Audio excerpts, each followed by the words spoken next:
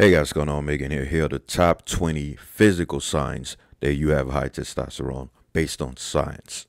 The 2D to 4D ratio, I'm going to put that one out okay. Why? Because it's only during fetal development that this becomes a reliable measure of testosterone, right? After fetal development and especially after puberty, this no longer tracks your testosterone levels.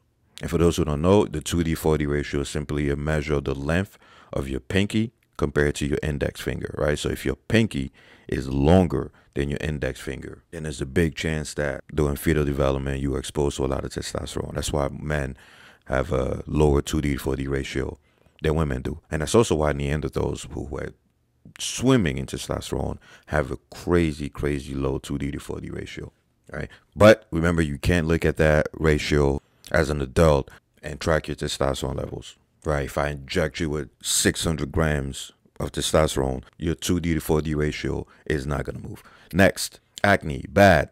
Yes, obviously is linked to testosterone levels. Testosterone does play a role in sebum production, but it is not a very strong relationship, right? Perfect example is a lot of women get acne and you look at the testosterone levels, for the most part, are stable.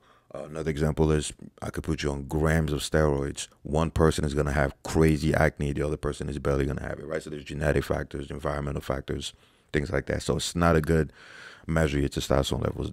I have clients with super high testosterone levels and have zero acne.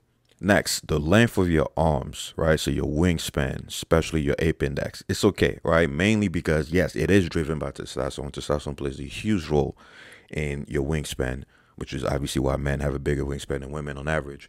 But once again, after puberty, the relationship falls off, right? This is mainly during puberty before your growth plates fuse. But during puberty, yes, this is very predictive of testosterone levels. I mean, it's also a reason why ethnic groups and populations that have very high testosterone levels also have bigger ape indices, bigger wingspans on average. Next, balding, bad. That is not a strong predictor of testosterone levels. It is too influenced by intracellular 5-alpha reductase, which obviously impacts intracellular DHT, and also environmental factors, such as inflammation and diet, and obviously genetics. Yes, testosterone obviously plays a huge role because without testosterone, you're not going to have a lot of DHT, but there are so many instances and studies where you inject people with a crap ton of steroids, a crap ton of testosterone, and in some cases even DHT, and they still don't lose their hair, right? So there's a genetic factor, there's an environmental factor. Now, again, testosterone obviously plays a role. That's why it's called androgenic alopecia, but it is not a good predictor of testosterone levels, which is what this video is about. Remember, there's also a distinction between testosterone levels in your blood and testosterone levels in the cells. Not to mention, you also got to factor androgen receptor sensitivity and things like that. The final reason why it's also not a big predictor of testosterone levels is during puberty. That's when you have the highest testosterone levels you'll ever have on average. But yet, we don't see teenagers with their hair falling out left and right? If that was the case, we will all go bald during puberty when we have this crazy spike in testosterone.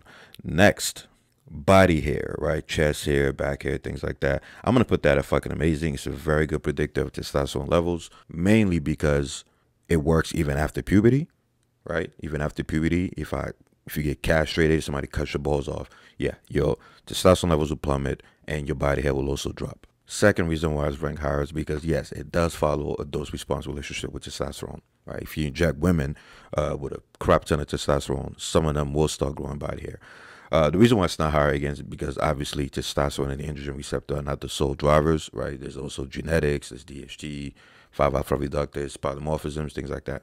Next, bone density. I'm going to put that at fucking amazing, mainly because, yes, even after puberty, testosterone does play a role on bone density. It does have a dose-response relationship. The only reason why it's not higher is because estradiol also plays a huge role, right? Estrogen. In fact, people that have mutations, genetic mutations, where they have a lot of testosterone and no estrogens, tend to have horrible bone density, right? So that's the only reason why it's not higher is because, yes, T plays a huge role, but so does estradiol. Next, shoulder width, right? So how broad your shoulders are, right? How long your clavicles are. I'm going to put that at okay, mainly because, like I said earlier, this is mainly during puberty. After puberty, whether your testosterone goes up and down, you're not going to see a noticeable effect on your shoulder width, right? But during puberty, yes, this would be an I'm about to nut category, right? Testosterone does increase your clavicle width. Next, your bra ridge. See, if this was puberty, this would be an I'm about to nut category, right? This is very, very, very strongly correlated with testosterone levels, again, during puberty, which is the reason why men have this crazy bra ridge. So do Neanderthals, whereas women don't on average. But after puberty, it no longer tracks your testosterone levels. So I'm going to put that at okay. In fact, I tell people all the time, if you want to see if somebody has a ton of testosterone and is sensitive to the testosterone in his body, because remember, you can have a lot of testosterone but very low testosterone activity depending on your androgen receptor sensitivity and your anti-androgens. Look at their bra ridge, right? Especially during puberty. Like I said, men that have crazy bra ridges, more often than not during puberty, were very, very sensitive to testosterone and also had a lot of testosterone during that time. There's no coincidence that if you look at most MMA fighters, especially the elite ones that have crazy bra ridges on average, again, is because during puberty, their body was spitting out testosterone like crazy and they were sensitive to it. Next, foot length. Again, if this was during puberty, it'll be ranked higher, but after puberty, testosterone no longer affects how big your feet are, right? But yes, testosterone does play a role, which is again why men have bigger feet than women, even if you equate for height and size, right? Testosterone plays a big role in that. Next, your hand grip strength. If you watch my videos, you already know where this is going, especially if you keep up with the scientific literature. I'm about to nut category. That is one of the biggest predictors of your testosterone levels and your testosterone sensitivity and your net androgen status, both during puberty and after puberty, right? Even if you don't train your grip strength at all, increasing your testosterone levels significantly will dramatically increase your grip strength. And the reverse is also true. Dropping your testosterone levels, keeping everything else equal, will drastically decrease your grip strength. That's why I recommend that every single man has a dynamometer or a way to track their grip strength, because it is so goddamn accurate. And it's so easy to test too. You know, you could literally just do an activity that drops your T levels instantly and then squeeze the dynamometer and you'll see a huge drop in your grip strength. And vice versa. You could do an activity that temporarily shoots up your testosterone levels and you will notice your grip strength instantly go up, right? Even though your muscle mass didn't change within those few seconds. Very underrated tool to track your testosterone levels. Everyone should have that. And no, I'm not sponsored. No, I don't have any Amazon links. You guys know that goes against my channel's principles. So buy one for your own health, for your own good. Next, hand size. Yes, again, if this was during puberty, this would be ranked a lot higher because testosterone does affect hand size, which is, once again, why men have bigger hands than women on average, even if they're the same height and size. But after puberty, it no longer plays a role, right? I can inject you with 2,000 grams of roids, and that's not going to make your hands bigger. Next, how long your feet are, right? The length of your feet. Again, during puberty, this would be higher, but after puberty, testosterone no longer influences the length of your lower limbs. So I'm going to put that in okay. But remember, during puberty, higher testosterone activity on average will link to longer limbs. Next, how big your shoulders are. How big your shoulders are after training, without training, after steroid use, without steroid use. Fucking amazing. Testosterone does play a very important role in the size of your shoulders, mainly because of all the myonuclei and androgen receptors that are around the shoulder area, right? The only reason why it's not higher is because myostatin also plays a role. IGF-1 also plays a role. It's not just testosterone that's the sole driver, right? There's also a big genetic component. But all else equal, yes, men that are very sensitive to androgens will, on average, you know, have bigger, bolder shoulders, even if they're trained the exact same way as the person who does not. Same thing with traps, the exact same logic. There's a lot of androgen receptors in the neck, trap, and shoulder area, which is why a lot of guys can train for years, have average traps. Next thing you know, they inject a fuck ton of roids, keep their training the same, and then their traps just blow the fuck up, right? A lot of androgen receptors there, a lot of myonuclei as well, right? And it's not just in humans. You see the same thing in animals that have to compete for mates, especially red deer, right? During mating season, their necks and traps just blow the fuck up, right? And it's mainly driven by testosterone. Once you castrate them, once you get rid of the testicles and the testosterone drops, so does the neck and trap region. And if you guys want, I could make future videos explaining the evolutionary reason behind this, but it's mainly because of combat. Next, nose size. Yes, there's a big link between testosterone and how big your nose is, which once again is why men have bigger noses than women on average, even if they have the same size and height. But once again, after puberty, the link disappears. So I'm going to put that in okay. But during puberty, absolutely, testosterone is linked to how big your nose is, as well as same thing with penis size, right? How long your mushroom tip is strongly linked, obviously, to your testosterone, DHT, androgen receptor sensitivity. Also, IGF-1 and growth hormone play a role.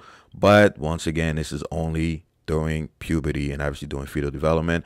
After that, the link disappears, right? So if your testosterone levels go from 300 to 1,000 nanogram per deciliter after puberty, that's not going to influence your penis size, at least not significantly, right? Maybe just a little bit, but not a lot.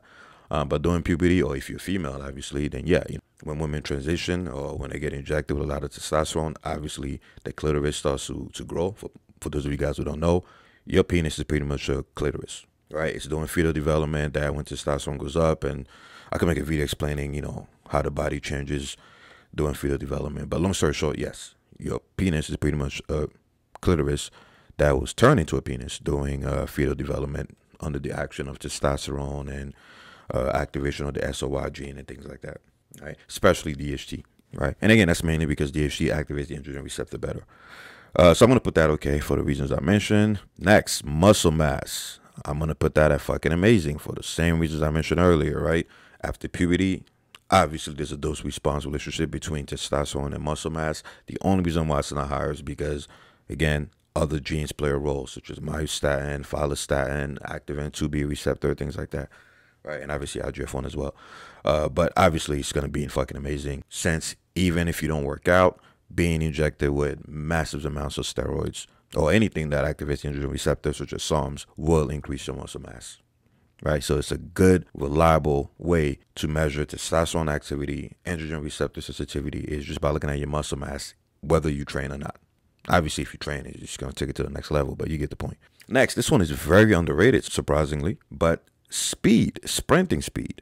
I'm about to nut category. Yes, there's a very, very strong relationship between testosterone, mainly androgen status, so that includes, again, DHT and your androgen receptor sensitivity, and how fast you are, which is why, once again, even if you equate for size, training, height, weight, muscle mass, and length, men consistently destroy women when it comes to sprinting, right? Just look at the records. Men destroy the 100-meter sprint like it's nothing, right? They destroy the female record in high school, in college. And again, it's the same reasons as hand grip strength, right? Testosterone plays a very powerful role in your ability to recruit fast-twitch muscle fibers, in your ability to flood them with calcium, in your action potentials. Again, I could make a whole video on the role that testosterone plays in strength independent of muscle mass, right? So not only testosterone increases muscle mass, but even if you remove that pathway, testosterone still has indirect roles in power output. So yes, if you increase your testosterone levels dramatically, you will notice an increase in speed, obviously, simply because you're able to recruit